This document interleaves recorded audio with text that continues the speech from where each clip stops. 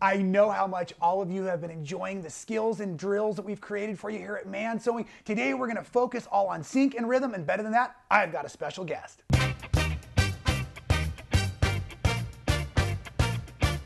Ladies and gentlemen, if you do not recognize this wonderful lady next to me, this is Jenny Doan from the Missouri Star Quilt Company. Hi, Rob. Hey, Jenny, thanks for being here. And she is playing the role of free motion quilting guinea pig today. Did you know that? No, I didn't know the guinea pig part. No. But I'm definitely a beginner. Yes. Well, A pre-beginner, actually. And I am so thankful that you decided to come and do this with me. Literally, we were chatting about what would be fun, and she said, I would kind of be interested maybe in trying free motion. It looks fun, but I have never done it at all. I didn't even let her practice or warm up. So you were getting Jenny's very first free motion quilting stitching. One of the things we hear so often is how do we deal with rhythm and sync and consistency in our stitches? It's one of the first things, whether we're good or different than good at it, it's something that folks often grade themselves or critique themselves on. And so I want to hopefully just help you get some real basic body mechanics and just a little bit of stitch rhythm. All right. And what I'm hoping is going to happen, remember, this is an experiment, is we're going to all see you improve with each and every stitch, as I believe we all do. Whew, I hope so. It's a lot of pressure. Can you handle it? I can handle it. She can handle it. Well, I'm game to try anything, right? I'll try anything once. Fantastic. I love that Well, not attitude. anything, but most. Most things. Okay. So, is it true that you have never free motion quilted? No, it is not true. Okay, good. But you've tried a little bit. I have tried a little bit. So if I quilt on my machine, it's going to be straight line. Okay. Because that I'm comfortable with. I'm not a doodler. Okay. I tried to free motion quilt, and I made some shapes that kind of looked like Coco Pelli, and that was Okay. like about 8 years ago. Okay. So it is not, I would say it is not my thing. Sure. Can I be taught? Let's Probably. see. We'll see. We'll see. Okay. One of the easiest things to do for me as an educator is to literally hand you the loaded gun and All see right. what happens. So I'm going to slide this now, but before we go further, I apologize. I realize that some of you might be watching the first version of free motion skills and drills for you, even though we have several other videos out there I want you to check out. So before we go any further, on the bed of the sewing machine already, and I have an extension bed out here on the machine. Okay. Folks at home, don't worry about this little black box. We are recording live everything Jenny's going to do. It's a camera, so don't worry about that. You don't need that on your machine at home. This Sew Slip Mat, or it's like the Supreme Slider, it is a Teflon on the top, and it's a silicone just so it sticks to the bed. Oh, cool. So this is going to turn our sewing machine into an ice skating rink. Oh, cool. Okay. That's helpful. It is, because the more friction or drag causes fatigue. The more fatigue based on either friction or drag or body mechanics, the less time we get to enjoy our craft. So can any machine free motion quilt? Yes, actually it can, Okay. but not all of them with as much ease. We do need to often get the feed dogs out of the way. That's a whole nother conversation for another day. Some folks like the feed dogs up actually because they can feel the rhythm. Oh, interesting. They're not moving, they're at zero, but they can feel the pace. I've never been much of a dancer. No. No rhythm. I'm not allowed to dance or sing. Anyway, so I'm gonna. So do you have your feed dogs down? The feed dogs are down right now. And then you have this other foot on here. Yes, I do. Thank you. That is what's considered a spring or a hopping free motion foot. There are several different versions out there. This is the most generic style foot, and it's my favorite because it literally goes up and down with each stroke. And so you can feel and get a little bit more rhythm from that too. So. And do you have a video on how to like put this on and? I have videos, yeah. Because that would stop me right there. It'd Right. be like, well, that foot, you know. So. Yeah, no, I get it. And you know, it's so funny because I forget how much of this stuff some of us know. So thank you for asking those questions. Well, it's natural for you. You do it. Right. This is what you do. Right. It's not natural for me. No, and watch, because I literally am going to give her very little instructions, although I'm going to bring this stool in behind you because for body mechanics, I want you to be comfortably seated. So Oh, good. I want to sit. People always ask me, is it easier to sew standing? Because I have videos where I'm standing and I'm like, no. All right. And now as you Hands? reach into the machine, your hands, you're the director. Okay. Not only are you the talent, but you're the director, right? All right. So you've got your hands here. I often scoot them in a little closer to the needle as I become more confident. Okay. When you're first starting, a lot of folks want to do this and be further away, but that can cause a lot of pucker and ripple in the quilt. Oh, yeah. I would actually be probably pretty close to that needle. Right. And then this is the Jane machine. There's no speed regulator on this one, so it could go really fast when you get started. Let's start with the very, very first thing, which is a start and a stop. So What we're going to do is we're going to hang on to the needle thread itself. Okay. And you're going to take one stroke. And a lot of folks will do that. Like that? Yep, but I left you in needle down mode. Okay. So go ahead and take it out of needle down, if you will, for a second. Oh, perfect. This one right here? Either way. Okay. Now, like a dental floss, slide that piece of thread under the foot, and it's going to bring the bobbin thread to the top. Oh, just... Let me show you if I can. I didn't give you very good Okay. instructions. So we're going to take this kind of holding up Oh, both okay, hands. catch it. All And you're right. going to catch it like a dental floss there, except for I went over the foot. There we go. And Okay. what that does is that brings our bobbin thread up to the top, Which too. keeps it from a globby knot on the bottom. Correct. Now, we actually got 2 stitches in there. So go ahead and take a couple of more stitches to start. Okay. So then after we sew out of that position, we'll cut those thread tails. Okay. So you've effectively done a start and a locking stitch, a knot basically, and you have your thread tails on the top. So you're already that much more successful. See how Holy great you're doing? smoke. Isn't that easy? I'm almost a pro. Okay, and we'll see you next time. No, let's learn. Let's learn. Okay, so why don't you just try to kind of free motion a bit of a straight line? And I'm not going to tell you to go towards you or away from you. I want to see what you feel like doing. All right, I'm going to go this way. Okay. And my stitches aren't the same size. It's okay. Whoa. Oh, I went right over them. That's okay. I'm going to stop you right there if I can. So, one of the first rumors we have at home is if you cross threads, bad things will happen. I want you to notice that Jenny and I both have slightly curly hair, but we were not struck by lightning. Okay? Well, today anyway. That's right. We locked the studio door, so there's probably a pile of the quilt police outside trying to get in to offer us citations, but it's not going to happen today for you. No, not going to either. happen today. No. And what's neat is they can see that at home. And Can I cut these? Yeah, there should be little scissors next to you. Okay. Okay, fantastic. Now, with that, So it's okay to cross. it's okay to cross. It's okay to do anything you like. Just like everything else you teach in quilting, it's your thing. It's what you want to do. But there are some things that people look for in free motion machine quilting. So right now, your stitches, in my opinion, are just a little bit longer than most free motion machine quilting stitches. Which means I'm moving it too fast with my hands, or I'm not sewing fast enough with my foot. I thought you said you've never done this before. Which one is it? It's both. Okay, that's exactly what I wanted to talk about. And if we could just focus on this concept for the rest of the video, this will be awesome. Okay. It is the rhythm or the dialing in of the stitches. So yes, it is the balance between foot speed and hand speed. So what I teach folks to do is learn to run the machine slow until they feel like the stitches are getting big. All right. Oh, slow. Slow. Oh, those are nice. That looks good. Okay, and then if you start to feel like you're waiting on the machine is when you start to pick up your foot speed, but then you also have to increase your hand speed. I feel like I'm dragging it. Okay, great. So give it a little more gas pedal. And then after a few seconds, you'll start to try to feel that catching up of your hands. Oh. You are awesome. I don't feel awesome. Okay. I feel, I'm not a doodler, you know? So I have put you in the worst possible position ever. I gave you a blank piece of fabric and said, do something you've never really done before. No, I think it would be easier for me if I were like in a little box. Right? know? Meaning Like- a patchwork box? Like I could, like this feels like this huge space. Yes, it does. It feels like no boundaries. Yes, it does. And a lot of us teach this way, and I did this to you on purpose as well, because that can be... Meanie.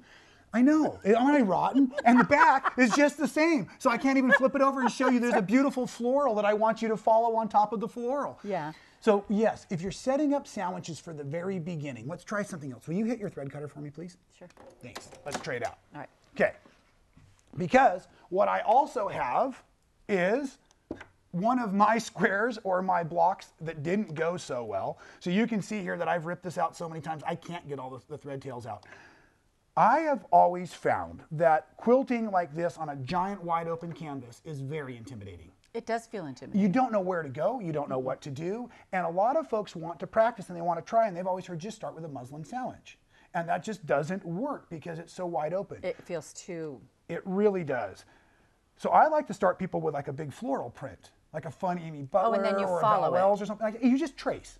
You're just tracing. Oh, that's a great idea. And I don't have that for you here today, but what I also have found is a lot of times we teach not looking at the whole design or the whole quilt. Like I'm not going to quilt the whole queen size quilt in 5 minutes, but I might be able to quilt this triangle in 15 minutes. So I'm only going to think about this triangle right now. And the other thing you can often do, like you said, you're not much of a doodler, right? You can do straight line work just as well. So I still want to keep talking about stitch consistency for folks, but I want to show a couple different things. So one of our other good quilting rules is we start near the middle. Okay. Okay, I'm going to drop your pressure foot for you because I put it up and I didn't tell you that. All right. So why don't you go ahead and practice your start one more time? And that was with pulling that needle thread out. So I need like 2 stitches. Okay. And then we're going to pull this. And I should have more thread, shouldn't I? You're like, uh-huh. But I got it. And I'm hoping it doesn't work for you because I might be able to show you another trick. It didn't work. That's okay. Because the other trick is, go ahead and try again with a little more thread. There you go. And put it underneath or stitch? First, take another rotation by hand. Okay, by hand. Okay. There you go. That was a fast rotation. There we go. Sometimes if it doesn't hold, I'll pull the whole quilt to the side and then it'll bring it out. Oh, okay. Yep, so you can see where that came over there. And it's a little easier to get your hands and work with. So what I want you to try to do is go ahead and just lock that stitch in for me. Right there where I'm coming out? Okay, because I'm not right in the middle. That's okay. All right. And then just drift over to this line, close, where that line, perfect, is right on the outside of your foot right there. And then while you're stitching this time, there we go. I'm going to ask you to watch the edge of the foot along the seam. Now you have a guide. All right.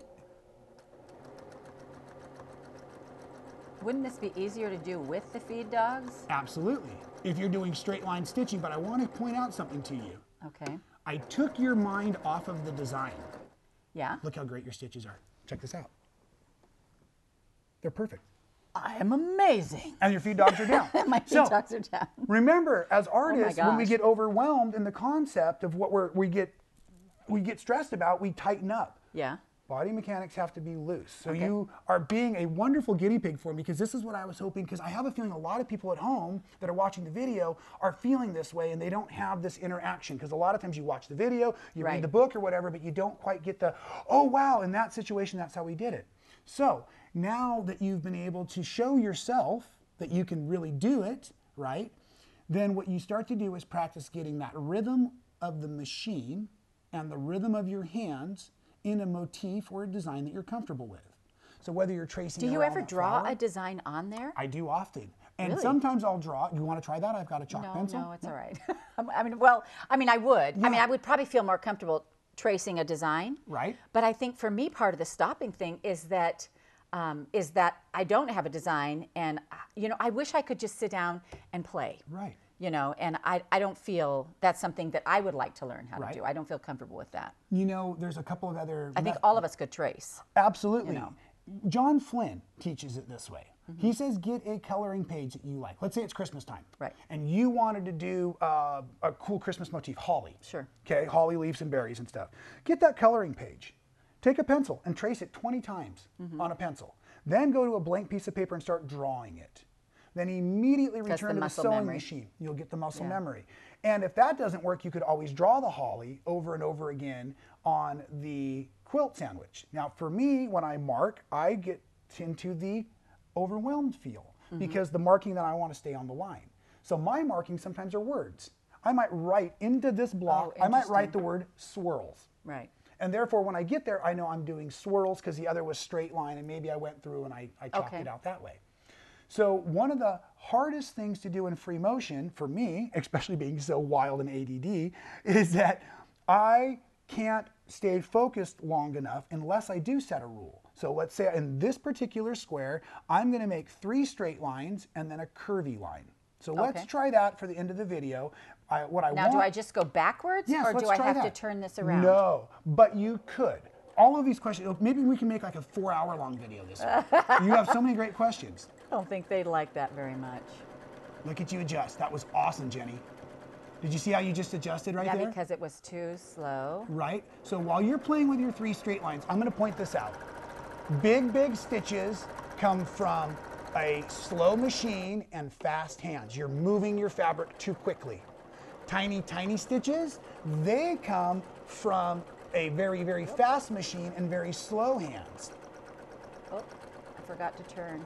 I can't get my curves. I'm going wrong. Oh, I've got another question I've got to ask you. One of my followers out there is a left-handed person. And I remember, if I correctly, you're left-handed, correct? I am. So when you're free motion quilting, do you find that you have a lead hand? I mean, I know you've been doing it for all of 8 minutes or 10 minutes or whatever that little thing says across the bottom of the screen right now, but... I wouldn't say I have a lead hand. I would say I need a massage. Okay. is that yeah, there we go. a request? I was feeling like, as a right-handed or left-handed machine quilter, just like a automobile pilot, I drive. I don't steer left-handed or right-handed. But I cut right-handed. You know what I'm trying to say? I cut right-handed too. That's interesting. Yeah. So I don't know that free motion has a left-handed, right-handed. No, I think you're pretty evenly. It's like driving for. Yeah. Okay. I wondered if you felt the same way. Yeah, I think it pretty evenly, especially if you put your hands. Now, when I'm sewing, sometimes I do this, Right. but I wouldn't do that free motioning because I'm worried about the fabric being nice and flat. Okay. I think. I can't stop. You're asking so many good questions. Okay. So when I put you in the director's mode, you were automatically basting. You were automatically smoothing for me. Right. Okay.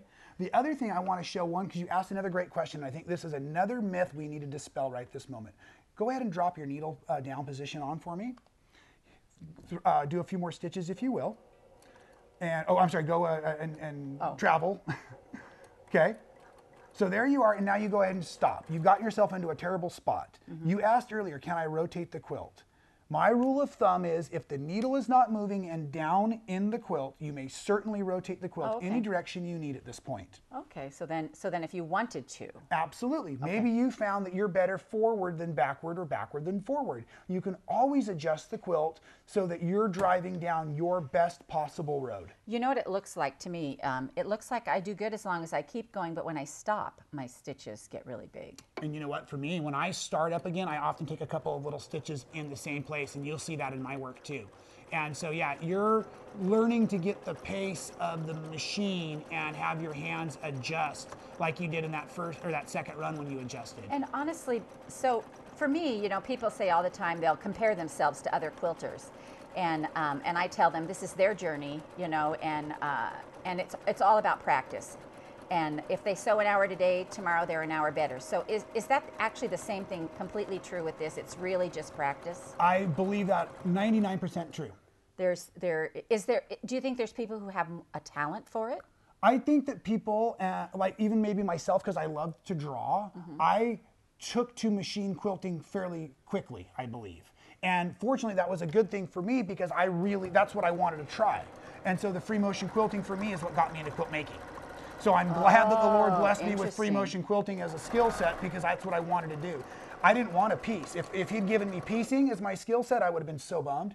All right, what about like I would never ever think this was good enough. What about that critical, you know, how you're critical of your own stuff? Well, and you'll see somebody else's sometimes and you'll be like, well, mine's not too bad. You know, but yeah, I have seen quilting that I look at it and say, if I could only be like that someday. And then I also remember that there's a lot of different skill sets and a lot of different levels. I don't think comparing ourselves as artists to other artists is healthy.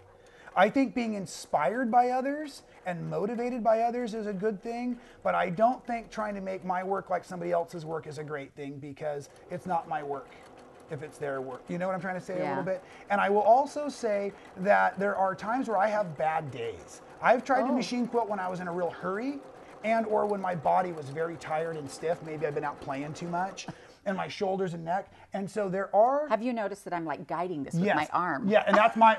Yeah, you start to push it. I'm like, okay, wait, this can't be right.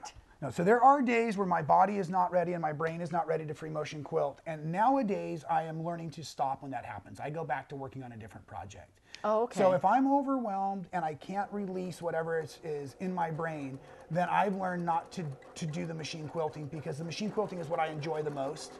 And why do it if you're not really prepared for it? Do you find if you're a fast sewer that you're probably a fast machine quilter? Like I'm not afraid of the machine as much because I'm used to it running fast. Does that make sense? Yeah. Yeah. So Well, like right now, I'm trying to make these loop-de-loops. Right. And my stitches are super big, and I'm thinking it's because my machine maybe isn't running fast enough. My I would hands agree. are going faster than my feet. Is that right? You are absolutely correct. Okay. Phew, this is. Are you addicted already? Well, no, I'm not. But it's a lot more body work. Yes. You know, I already feel worn out, I guess is what I'm trying to say. Right. So, you know, for me, I would have to practice this a lot to be comfortable with it. Yes, Oops. and I like the hour, you know, every day you put in an hour of sewing, you're getting an hour better and better. I totally agree with that. On some of our other skills and drills videos, we have printouts where people can do just like John's idea, where they can go and they can trace. And then they can sew right on top of those. They're skill builders. And I actually start those videos in straight line. Then we do some swirls, and we work up to feathers, those kinds of things. I wonder if people get chapped lips when they do this a lot, because I'm always biting my lip or whatnot. Yeah. Yeah. I think we all get a little hyper focused when we get into doing it. So one of my favorite patterns are the pebbles, Right. the little pebbles. Right. And I've tried a few here, and they're just not pretty. Is there a trick to those? There's two tricks. Yeah. Yes. Might be easier if I show you versus. Awesome. At least then I'll know that we'll have like 2 good pebbles or 3 good pebbles on this piece, right? No, not necessarily. Remember, I'm going to do this here. Okay. So the first thing I'm going to show you is a drill set that we have that's called Big Circle, Little Circle, and it's in our Free Motion Basics video that we Okay, have. so you can go watch that. Yes. All right. And what it is it's training your hands to be able to do a circle in one direction and a circle in the opposite direction. Okay. The key to pebbles is completing the circle. A daisy is a circle with half circles on it. Pebbles go all the way around. Okay. And then you might be more interested in cobblestones because those aren't all circles. Oh. Cobblestones are squares and that's what I was triangles talking and about. circles, right? So if I'm going to do this, I'm just going to come over here so I can see.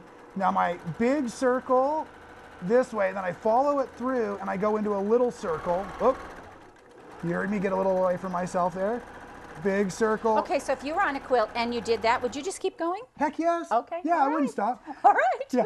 And then for your pebbles, and I'll let you do this, then what we want to do is we want to do those same kind of circles, and then you can do different sizes, but instead of stopping here, we're going to come all the way around, find ourselves another little opening. Did you see how I did that? I did. I love those. I think those are really cool looking.